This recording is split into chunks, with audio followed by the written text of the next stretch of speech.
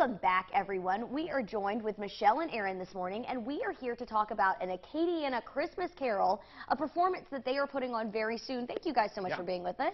Yeah. So tell me a little bit about the performance. Y'all have been preparing, what, for about 5 weeks now, you said? Yeah, that's right.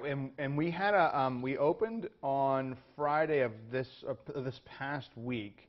We had really great crowds, really great response. They're enjoying it a lot. And yeah, we run for the next 2 weeks. Awesome. So, well, yeah. Congrats. I know it's no easy task to put on a show like this. You said y'all have been developing the script for a while. Yes, in the process of us rehearsing, it's actually been kind of like a very collaborative thing. And it's an adaptation of A Christmas Carol, so everybody's familiar with the story, but this has more local references and it's more timely, so it's been really fun. I love it. And a whole range of performers, right? Your daughter's in it. We have to give her a special shout out. Hi, Penelope. Good morning. And Willa.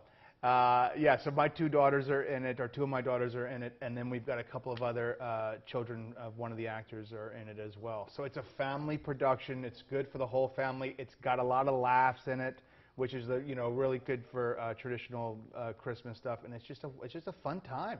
Yeah. Oh, and the holidays and getting back to normal. Everybody needs this. Everybody deserves to go out and have a laugh and see some beautiful art being performed. So for people who want to go to the show, how can we get tickets?